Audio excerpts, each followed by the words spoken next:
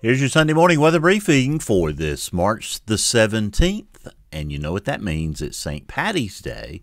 So I hope you're wearing a little green today, a little luck of the Irish to you on what will be a cloudy, kind of moist, sort of drizzly sort of day. A little light rain this morning, a little heavier rain over South Alabama later today.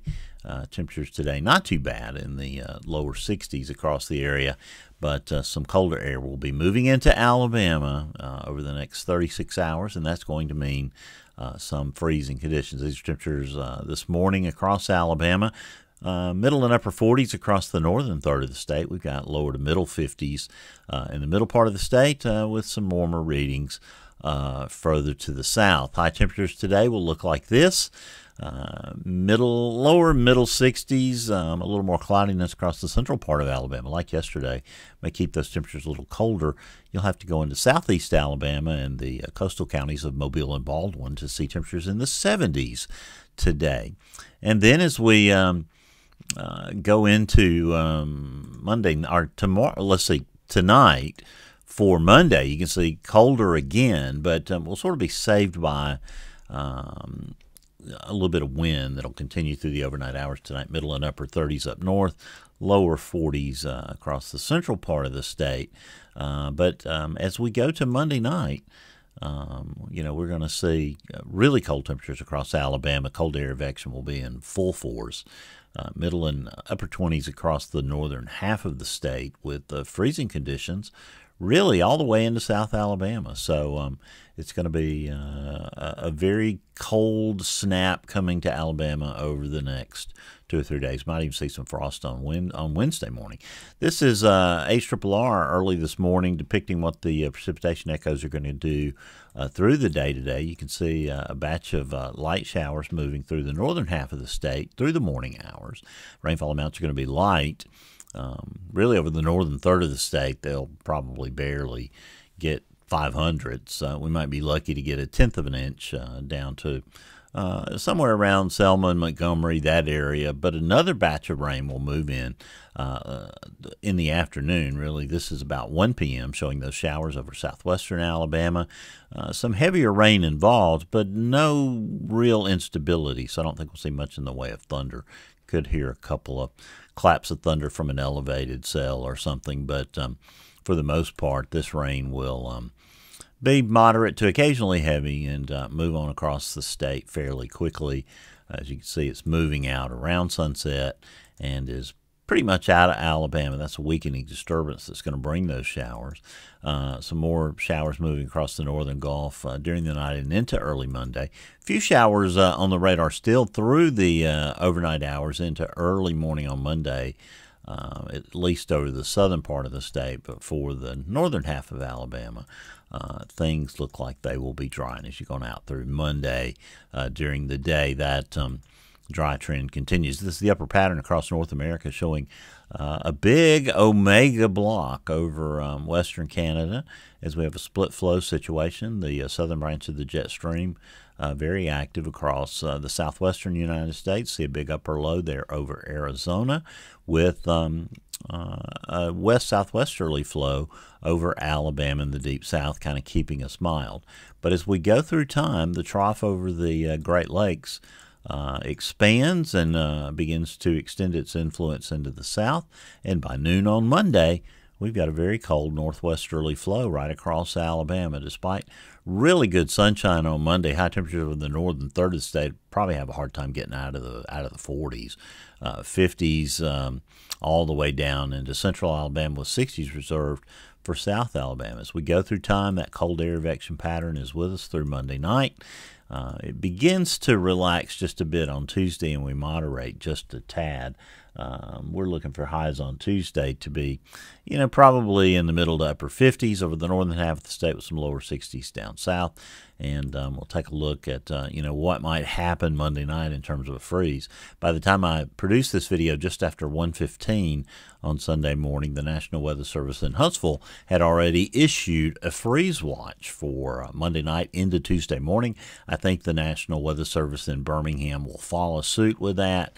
So you'll want to remember to protect any tender vegetation. Make sure pets and people are taken care of. Monday night and Tuesday. A little bit of frost tonight, possibly.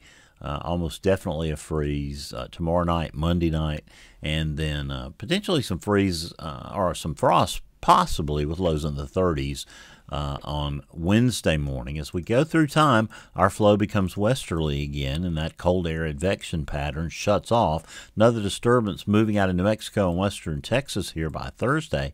It'll be increasing clouds for us during the day on Thursday and bringing a chance of rain in Thursday and into Friday.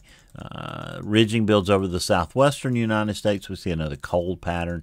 And look, the United States just pretty much covered up in lower than normal pressures with a strong upper low moving into the Texas panhandle by the beginning of the following week. And I think we're going to have to keep a really close eye on what might be some strong, heavy thunderstorms there on that Tuesday in week 2. All right, let's take a look at the GFS. That's our model of choice for today, showing showers there across the northern part of the state, heavier showers moving in across southwest and south central Alabama.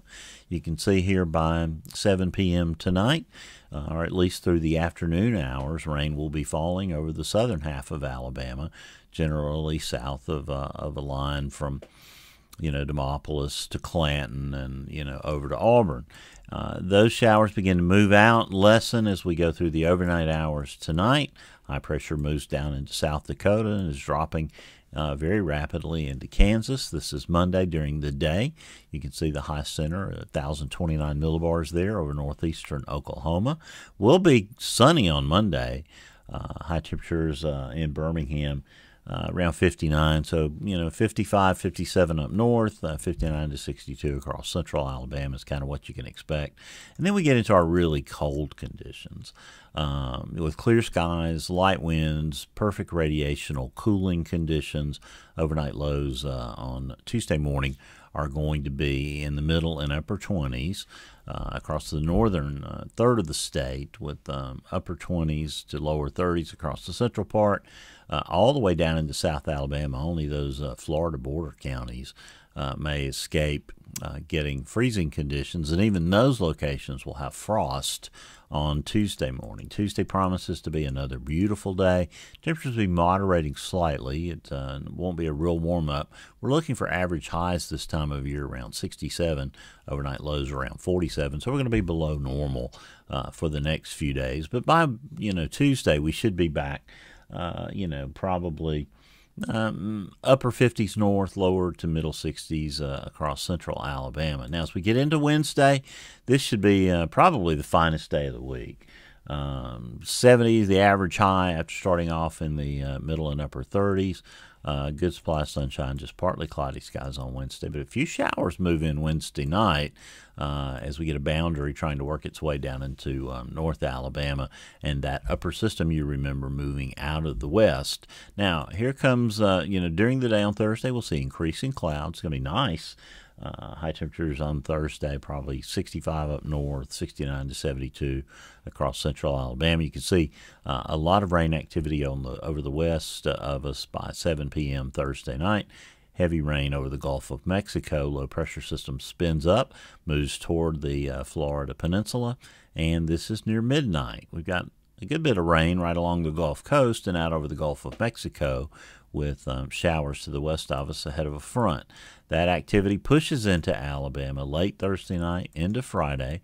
Looks like, scattered showers. No real heavy amounts on Friday, but it could be a fairly wet day with occasional showers throughout the day.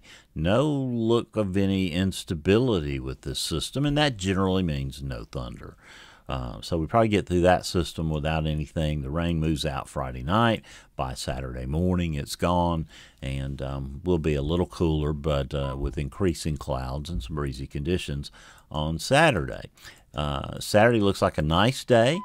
High temperatures in the middle to upper 60s, so not bad.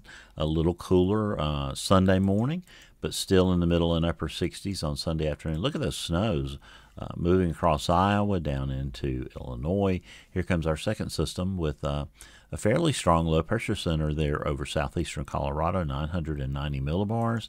And as we get into the period around 7 a.m. Monday morning, that low is intensifying, moving into southwestern Kansas. We've got a large area of freezing rain from southern Iowa across Illinois into south or southern Indiana, with some heavy rains, heavy snows falling over the central and northern portions of those states. Now, that low weakens as it moves into the Midwest. Showers and thunderstorms move into Alabama.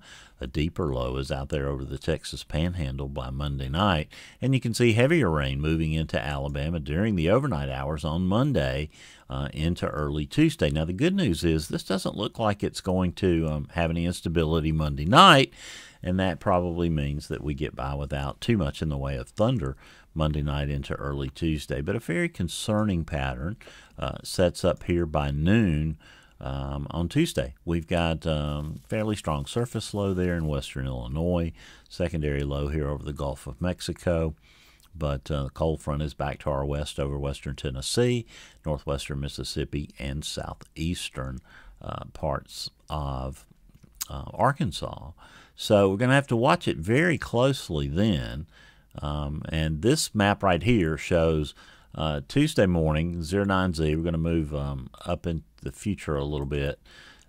This is 18Z, or around 1 p.m., and this is around 6 p.m. So this is going to be late afternoon on Tuesday. And you've got very strong pressure gradient here, probably, pretty strong south and southwesterly winds occurring. And if you just sample this pattern and sample this atmosphere and take a representative sounding off of the GFS, it does output possible tornadoes. Now, forecast capes are going to get fairly strong, fairly impressive as a matter of fact. Let's see which map I showed that on. But this is Cape for Tuesday afternoon at 1 o'clock. And you've got some, 1,800 to 2,400 joules of Cape there over eastern Mississippi, western Alabama. That begins, to diminish as we lose the heating of the day. But that's really still something we're going to have to keep a very close eye on. These are upper level winds. We'll look at some 500 millibar wind speeds, and you see a very strong mid-level jet moving into the region. That is very indicative of a potential severe weather situation, and very strong low-level jet. These winds right here are going to be, 60, 65 knots, and that is very concerning for that severe weather potential. Now, this system moves on out into Georgia pretty quickly. We're still dealing with it, Wednesday morning the 27th. The rain's moving out fairly quickly, and it looks like we'll live through the rest of the week 2 voodoo period without any showers, possibly at all. Looks like that system of beginning of the weekend sort of falling apart. Here comes another strong system toward the end. Look here, folks, we can already see April. Isn't that incredible? Temperatures off the national blend of models. Here in Birmingham, warmest day of the next 3 will be today, 64 degrees for the daytime high, 39, 40 overnight tonight in Birmingham, colder to the north, only 55 on Monday, 58 on Tuesday. There's your coldest morning, which will be Tuesday morning, Monday night. Overnight lows in the middle and upper 20s up north, lower 30s across South Alabama, but we quickly rebound by Wednesday and Thursday to near 70. Fall back just a bit Friday and Saturday. That's with the rain on Friday, and improving weather on Saturday. Have a nice little run Sunday, Monday, and Tuesday with highs about 71 before another cold front arrives and brings us a little bit cooler weather for Wednesday the 27th. Well, that's your weather briefing for this Sunday. I'll have notes on the blog, a complete update on the forecast coming up at noon for you. Shouldn't have to make too many changes, but we'll keep an eye on the radar, let you know where it's raining, and remind you to watch Weather Brains. We record every Monday night at 7 p.m. Central. You can watch it live at youtube.com/weatherbrains. Our guest tomorrow night will be Lorena Lim. who is the chief meteorologist for Telemundo in Oklahoma. And she's worked for the Weather Channel, was a research meteorologist in Cuba, and has a very fascinating story to tell. So join us for Weather Brains, the weekly netcast that's all about weather. Well, I'll turn it over to James Spann for 2-a-days, all during the work week coming ahead. Scott will be back next Saturday with your video. I'll see you on Sunday, and until I get that chance, as I always tell you, keep an eye to the sky, because you're always going to have something fun to look at.